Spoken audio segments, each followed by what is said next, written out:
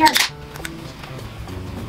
2 soil mixes. Hey everyone, welcome. Today we are going to talk about soil mixes. This is part 3 of our repotting series because there's a lot to cover. We're trying to condense this so it's not too crazy. And you don't get bored and just... Yeah, I mean you might already be getting bored because these videos are long, but we have so much information we want to share with you. We love talking about them. Yes, it's the best and we want you to be successful. So soil is super, super important. If you think about it, this is the environment that your plant is going to live for a long time. As we've already said in previous videos, you do not want to repot that often, you know, right? So a lot of our plants should be living in the same soil for years, and a lot of plants have been living in some of their own soil for years as well. So this is the foundation of your plant. If you don't have good soil, your plant is not going to be healthy. A lot of people think all soils are created equal, and that's not the case. So we're gonna go through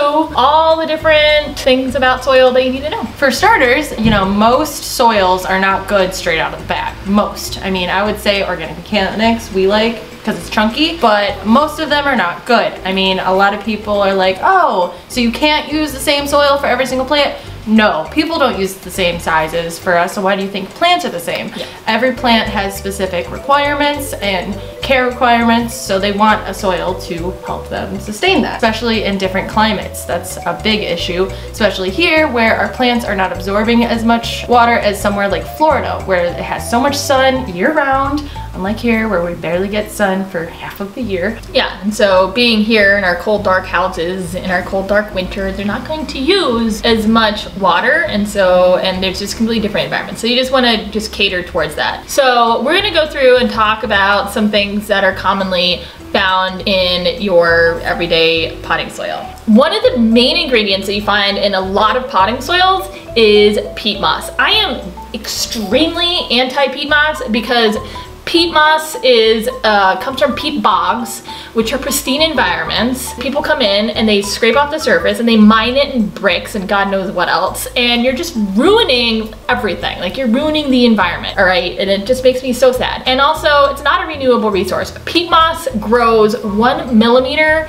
per year. So a 1 foot cubic thing of soil is like 1,000 years. That's insane. In a bag, and it's not going to regenerate in a quick enough time for people to just keep on using in their potting soil. Yeah, it's not a sustainable source. No. In addition to being anti-peat moss, I am generally anti-perlite for the similar reasons, in the sense that perlite is mined. It is volcanic stone glass. It's basically popped like popcorn. So we do have perlite in our potting station.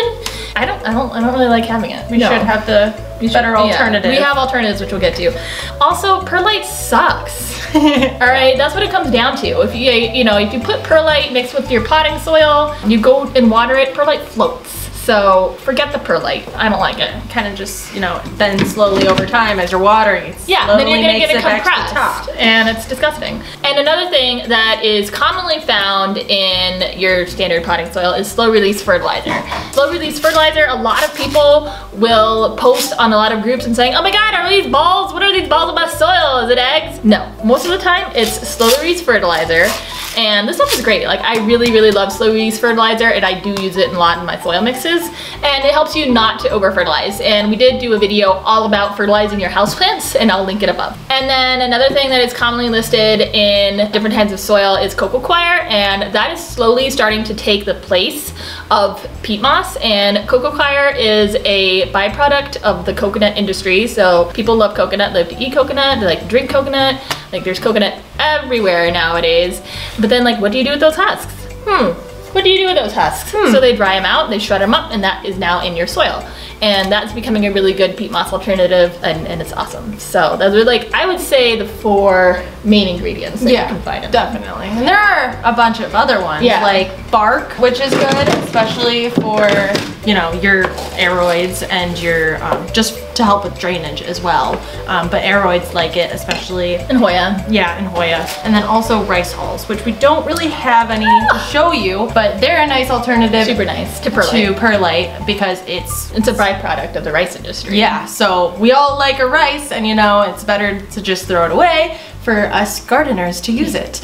And another really nice alternative is pumice, which we also don't have to show you, but it's another, it's very helpful with drainage. It's, what is pumice from?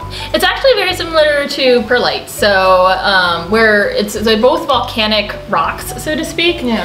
And pumice is just like not puffed like perlite. Oh. And there's a less drastic mining process of it, and it also is less likely to float. So if you still want something that's like perlite, you can use pumice instead. I would consider carrying it. And it's less detrimental to the environment. Totally. And I almost forgot worm castings, which is in a lot of soil, and it's helpful because it's an organic fertilizer. It's literally worm poop. Precious, precious poop.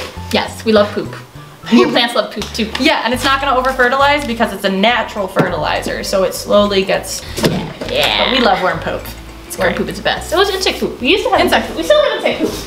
Ah, sassafras. Insect poop. So this is insect poop, and I do mix this stuff in my soil when I'm mixing up my potting mixes because it's good stuff. And then some other ingredients that I like to add to my soil that's not commonly added when you're making your custom soil mix. One is coconut husks. So again, this is a byproduct of the coconut industry. So cocoa coir, we don't have any here right now, but it is in some of these soil. It definitely is an organic mechanic.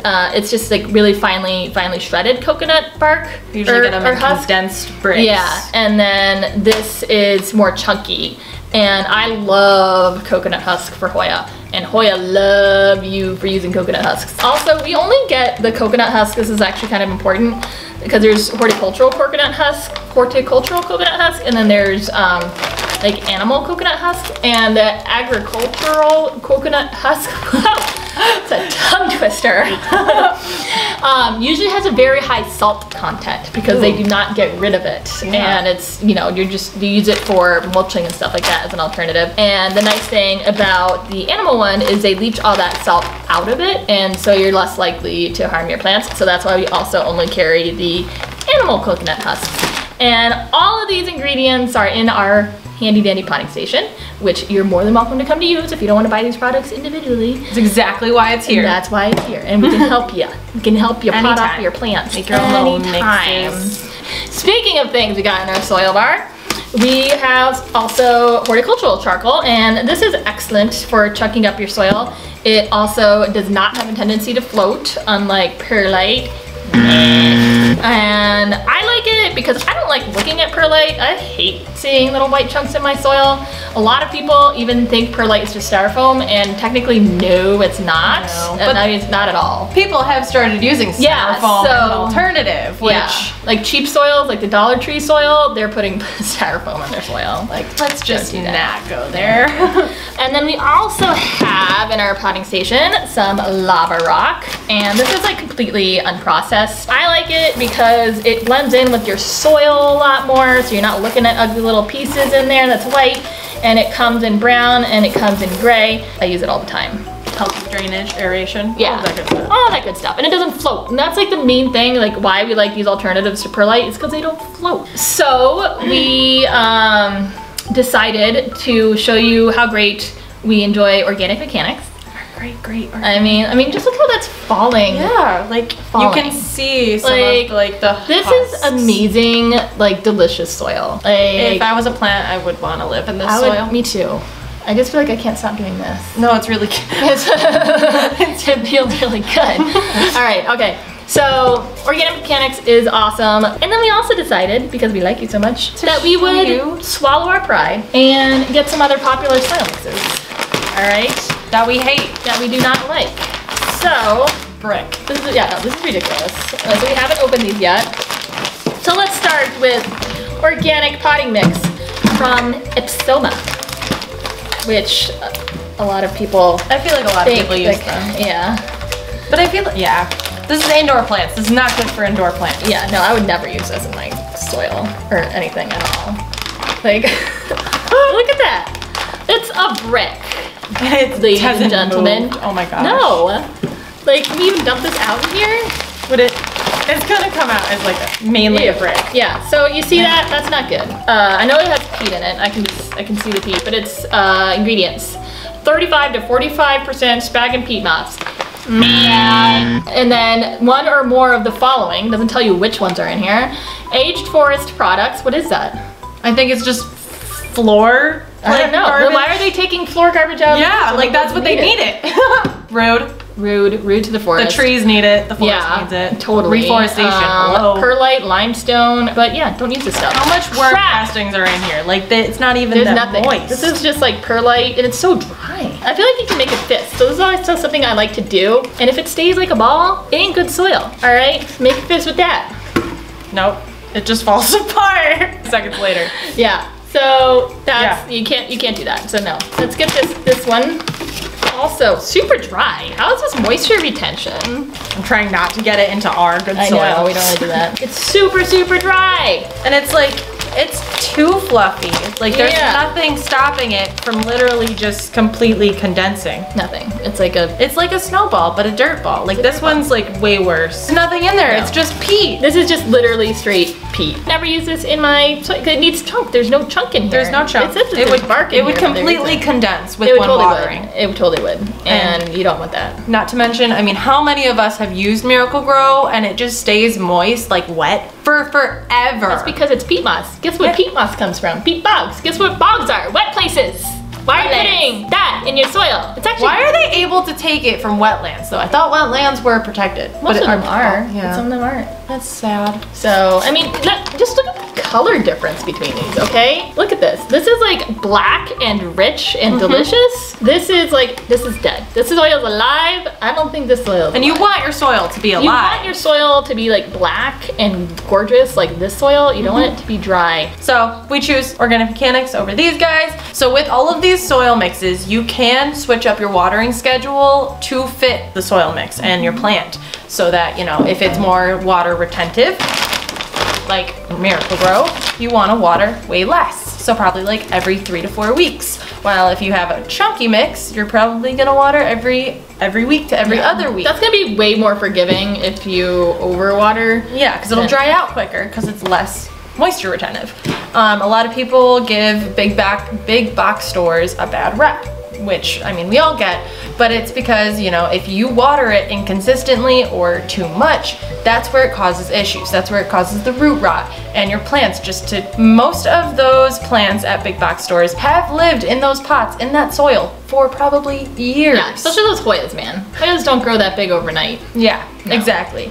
And you want to, it goes back to different climate. Those plants came from Florida, which obviously use more water because they're in heat, they have sun year round, while once they come here, it's basically just a dungeon in the sky. There's no sun, there's no heat, we have no humidity. So if you're an overwater, you're gonna wanna add more chunk, more, you know, we don't like perlite, but more perlite, more pumice, more charcoal, or bark. More bark, exactly, more lava rock, any of those chunky things. And if you're if you're an underwater, add less.